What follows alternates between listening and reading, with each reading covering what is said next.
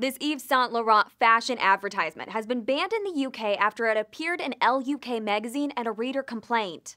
That order comes from the Advertising Standards Authority, which determined the ad was irresponsible because the model featured was unhealthily underweight. Various groups who help those with eating disorders have since applauded the decision, like Beat, a UK charity. A rep from the organization told CNN, "The ASA ruling is not about whether this person in the picture is healthy, but whether the images of her are being used in a way that can have an irresponsible effect on others.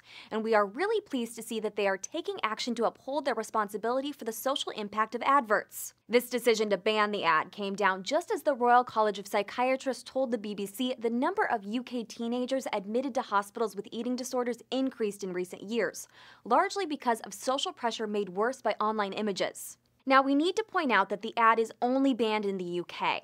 An Ad Age employee told CBS it's much easier to get ads banned in the UK than, say, the United States. In the UK, one consumer can make a complaint and get that ad banned almost immediately. Here in the US, it tends to be businesses that make complaints about competitors, and it takes a longer period of time. YSL is no stranger to having its ads and models criticized either. In 2011, the Advertising Standards Authority banned the designer's commercial for its Beldopium perfume, pointing to a specific part where the model draws her finger up her arm. Some interpreted that as simulating drug use. And a blogger in Los Angeles created a Change.org petition over a year ago to push YSL to stop using images of painfully thin models. The petition closed before it reached its necessary 50,000 supporters. Neither the designer nor Elle UK have commented on the Advertising Standards Authority's decision to ban the advertisement.